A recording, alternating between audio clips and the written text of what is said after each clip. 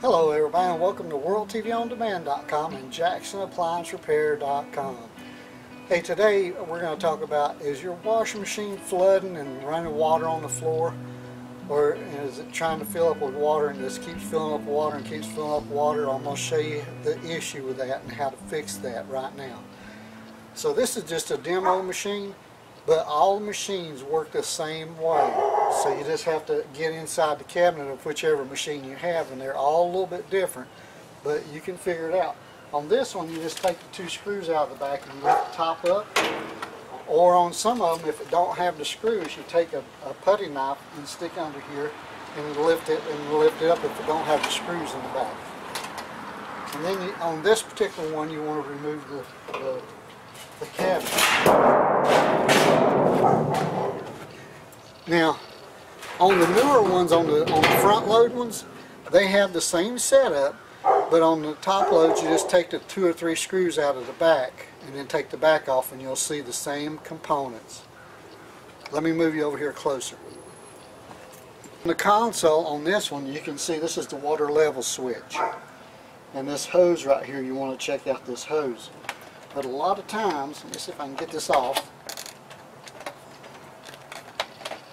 A lot of times it'll be as simple as a split right here in this hose. All you have to do is cut this hose off a little bit and put it back on. You want to check for that. Number 2, right here where it rubs up against this metal, you want to check it all the way down to make sure there's no holes in this hose. Okay? And now once you've done that, if that's not the issue, then you need to come over here and check where it connects to the tub.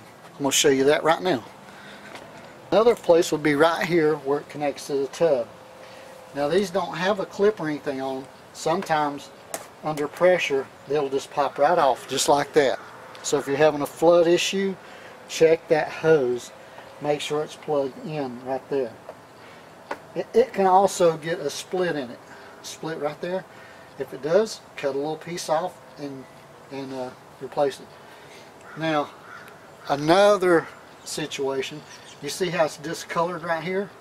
Sometimes it'll get full of soap, and you have to dig the soap out of there to where the hose, the pressure from the water rising, and the hose is clear. So you want to make sure the hose is clear. Now to make sure that the hose is clear, sometimes I'll just take it off up here at the top and I'll just blow through it and make sure there's nothing in that hose and put it back on. Now there's one more thing. If you can't get the air to go through there, there's one more thing to check, because all these things will make your washing machine overflow and it won't shut off. It'll just keep putting water on the floor. So there's one more thing. Let me show you. This little tube right here, you see how the soap is on this one, on this hose?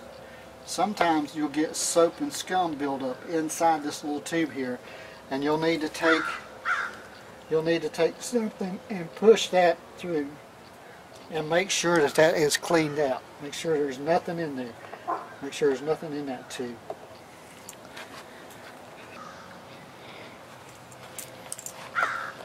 Right here, in this little tube right here.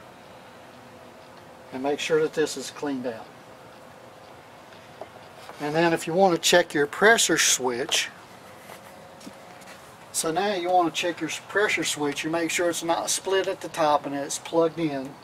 And then you can take this hose loose to where you have enough room here and clean it off good so you don't get nothing on you. And then you want to blow into here. You hear that clicking sound up there? That's a good switch. That means it's working. The diaphragm's not broken. If you blow on it and you don't hear that, or you hear air coming out up there at the water level switch, that means the diaphragm's broken. You have to replace it. But that one's good.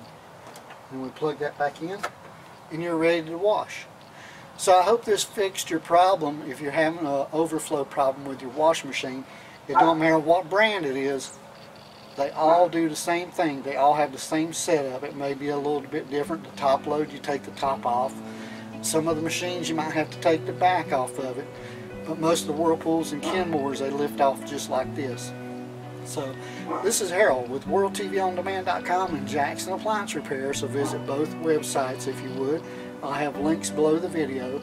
Give me a thumbs up and subscribe to the channel. And I'll have another video for you soon to help you fix your washing machine or dryer problem. I'll have another video for you soon. You guys have a great day, and this is Harold signing off, baby. Check you later. Huh, that could be a problem.